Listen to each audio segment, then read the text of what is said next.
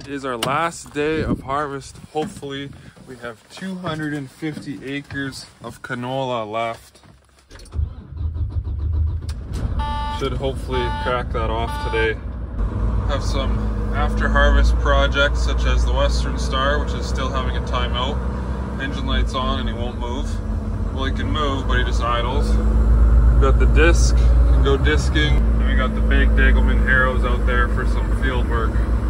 Just got a few trucks to unload this morning yet.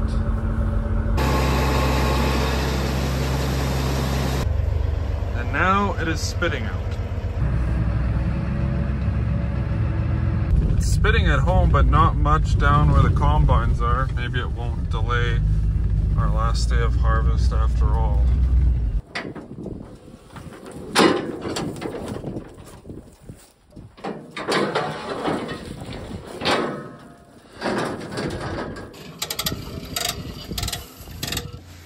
We don't need these combines too full of fuel or def.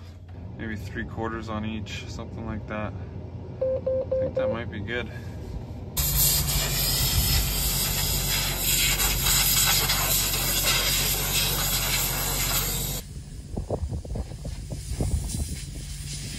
September 13th today, and this time of the year is when the threat of snow can become a possibility. It must have been 4 years ago we were on this exact same field and we were doing canola. It was swathed, but it had snowed, and we were doing the swaths with the pickup just barely touching the ground, so we'd barely pick up the canola because there was snow on the ground. It had melted out on the south side of the swaths, but on the north side of the swaths there was still quite a bit of snow. But that threat should not be a problem this year, as we only have the rest of this field left and then one more. Still a little tough yet this morning. I'm not going very fast, and it's not chopping and spreading very good yet out of the back of the combine.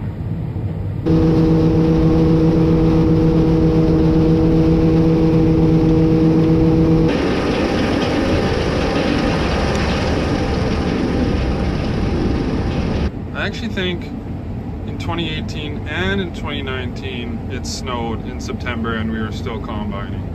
This was desiccated 15 days ago. When I got in here I was like, whoa, it is like surprisingly thick. And this is an InVigor 340, and yeah, like this is actually one of our better fields somehow. So I don't know what happened, but this canola is actually not bad. My yield monitor right here is low 40s. Yeah, I'm averaging, I think this is a touch high. It's averaging right around 40. Everything else is going right around 30.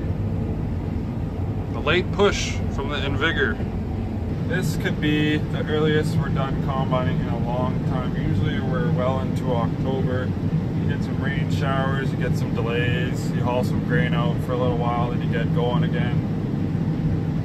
I think last year we were done on the 18th. We finished canola around home on the 18th, and that was early, but there was pretty much nothing there.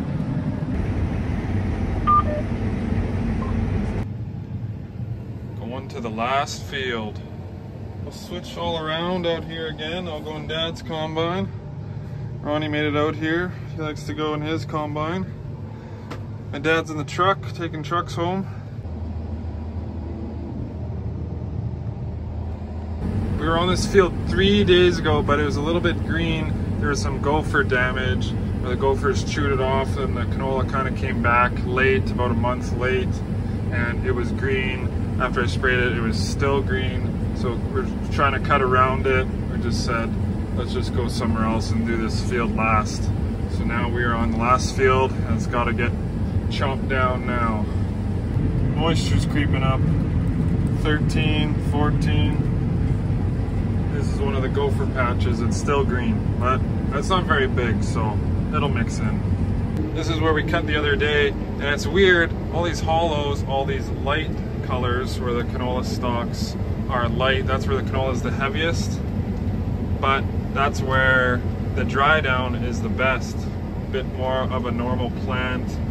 The plant can dry down better All these green patches is where the plants are light like this, and it doesn't dry down very good, not really a normal plant, and then the plants stay green. Heavy chopping in this hollow. 60s. Am I gonna make it?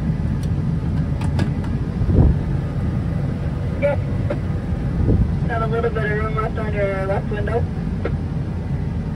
Okay, I'm pretty full.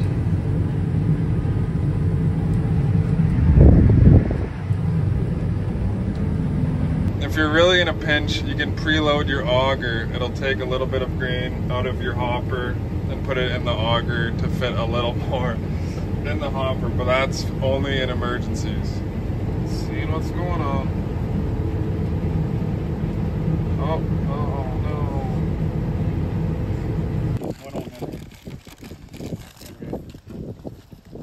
Should keep me going for another. That's good. Then whatever's left stack, I put into Couple twigs. One as well last night. for the road. Quite a bit of gopher damage here. So you just try to lift over their gopher holes. Try not to scoop that much dirt, but it's hard to see. Kind of just do the best you can.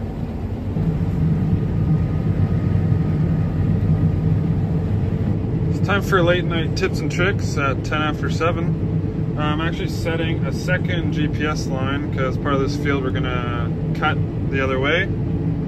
So if I set a second line,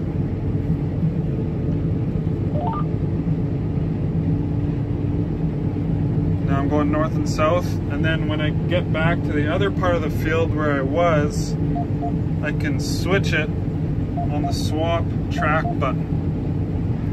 So then when you're done with that track, hit swap track, and you're back on your original line. Look at all the bush rabbits. They're everywhere. The guy doesn't know where to go. I got the honors. The last pass. Here it is. She's all over. Does anybody remember what time I said we'd be done at? You're just 5 minutes over. You're 65 minutes over. I said at 3 o'clock this afternoon we'd be done at 7:30, and it is 7:35. We are out of here. Oh, sorry, tree.